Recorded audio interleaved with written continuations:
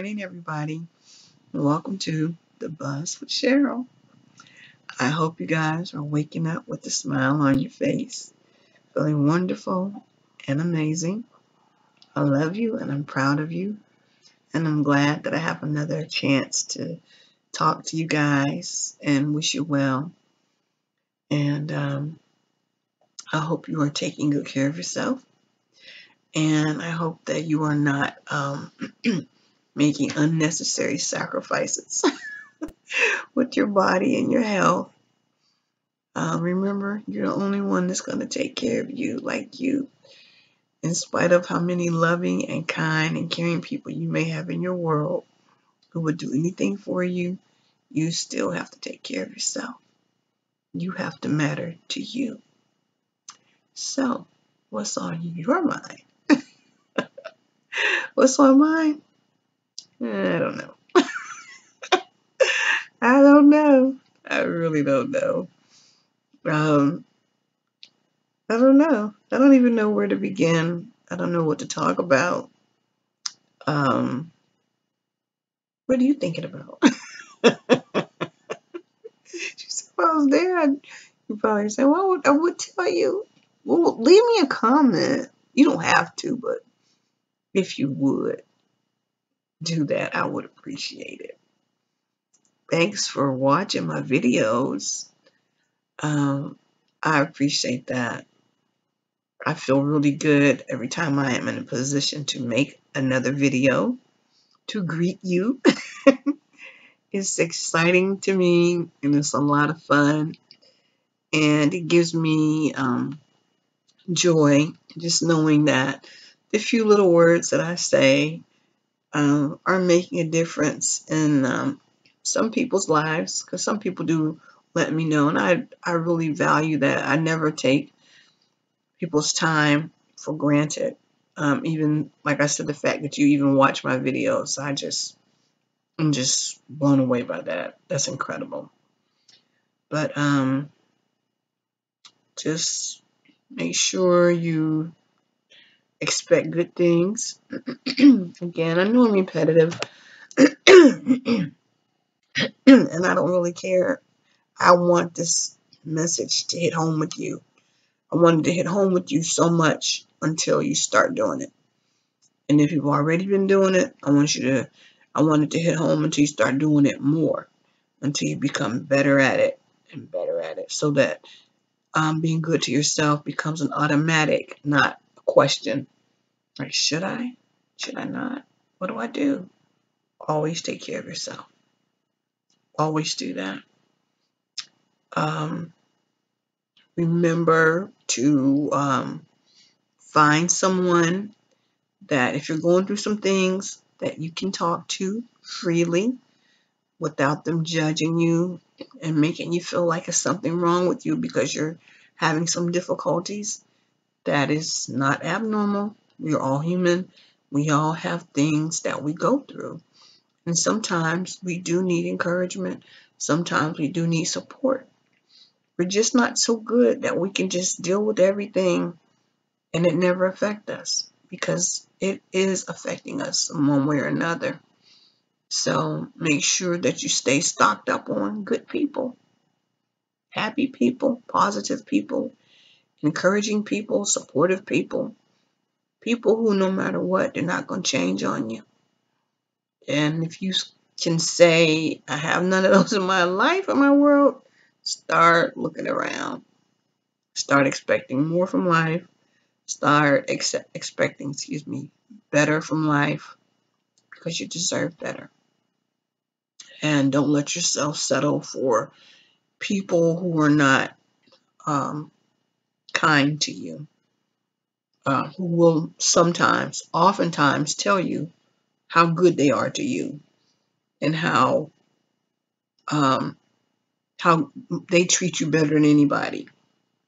If someone has to tell you that, they're not treating you that well. If someone is treating you well, you'll be the first person to know it. I guarantee you will know before anybody if somebody is treating you well.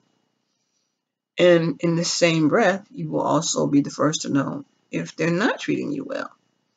So don't let those psychological games that people often play on us when we are kind of a free-hearted, open-minded type person.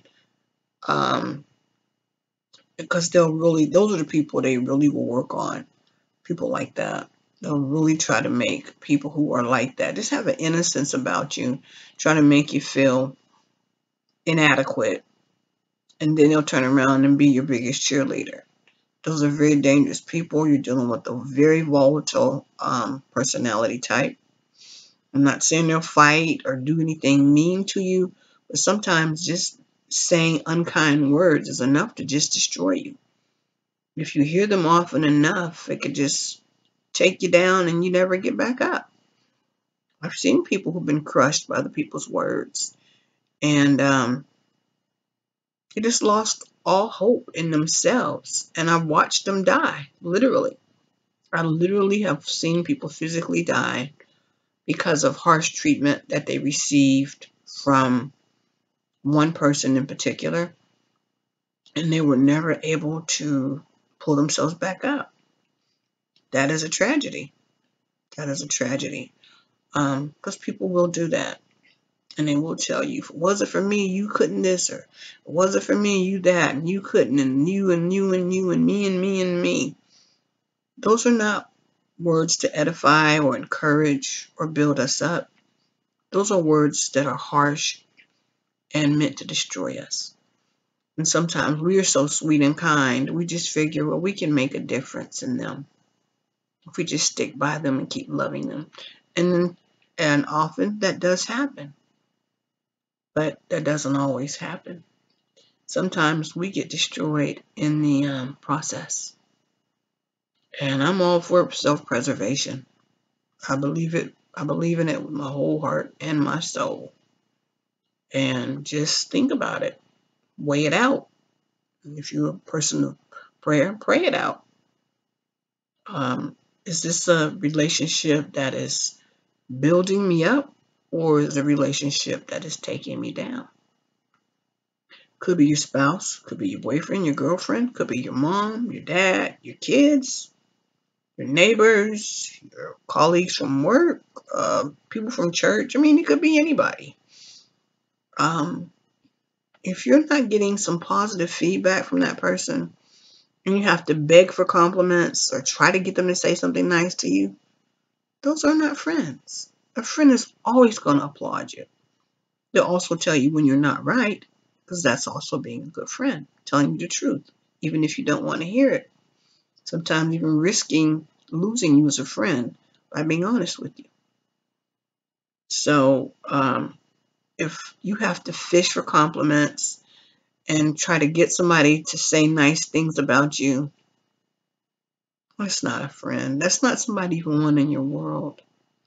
You have to begin to see how wonderful you are.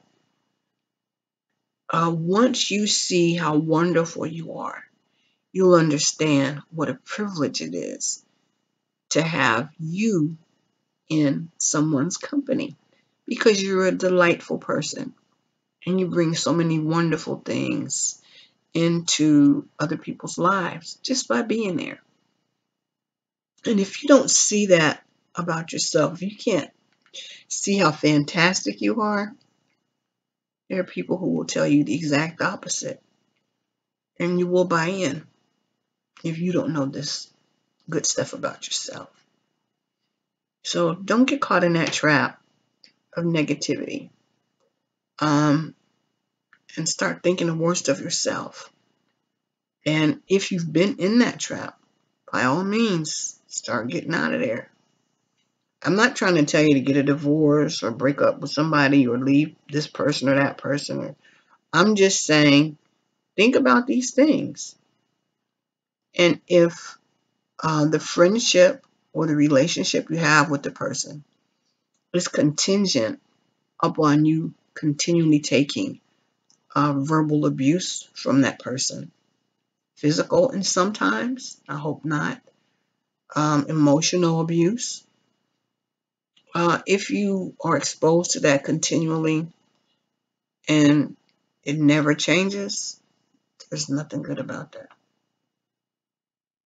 It's they're going to destroy you eventually if you don't wake up. The good thing is we got every new day we wake up to start fresh, start new, make better choices, choose higher quality people to be around us. Because we're higher quality, we deserve people who are of a higher quality like we are. That's what we deserve. We don't deserve anything less. So when you find these kind of wonderful people, make sure you welcome them into your world. Sometimes we have to, because sometimes we'll want better. At least we'll say that, and then better shows up, and we get cold feet. We run back to what's familiar to us and what causes us to feel bad about ourselves. Yes, I've said this before. Yes, I do always say this. Yes, I'm going to continue to. Because these are lessons I want you to get. I want you to understand these things. I want you to see how valuable you are, how worthwhile you are, how much you matter, how genuine you are, how kind you are, how considerate, how unselfish you are, how loving you are, how fair you are. I want you to see that, how beautiful you are, how handsome you are. And if you're around people who are not saying those same things back to you, they have no business being in your world. None. None. And you're the only one that can get them out. It might not feel comfortable because that familiarity trumps everything at the end of the day, to be honest with you. But you can overcome that. You can just say, well, I gotta let the familiarity go. I can't say it'll be easy because it's not. I've had to do it all throughout my life as I've gained knowledge about the people that have been around me. It never feels good. Excuse me, it always feels terrible. And you're always second guessing yourself. I'm like, was it me? Maybe they're not that bad. I remember they did this for me and they did that for me. They are that bad. They are. And it takes courage to admit that. And excuse me, I remember when my son was small, and he had a habit of, if a person was not a really good person, but he still liked them and he wanted them in his life, he would act like they were nice or they were good. And I used to tell him, I said, honey, um, are the only people you can love, do people in your world have to be heroes in order for you to love them? Can't you see people for who and what they are and still love them? And he couldn't. He had to make people who were not heroes into heroes in his mind. That's the way he had to see them in order to be able to deal with them. Because if he looked at them the way that they really were, he couldn't handle being around them. Like, I don't know, maybe he would have hated them. And I think even adults, we do that. We have to pretend that people are a certain way. That way we can keep being around them. We can keep justifying their poor treatment of us. Um, it's not good. So anyway, I won't see you again until Monday, but I will miss you and I will be thinking of you.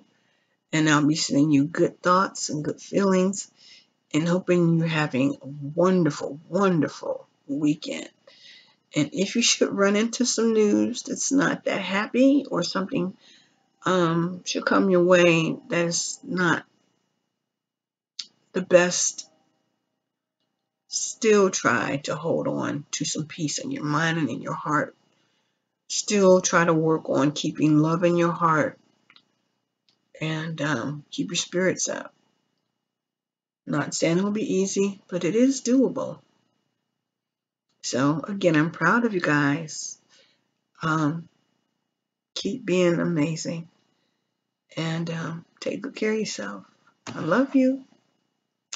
And I'll see you Monday. Peace. You know you my dogs.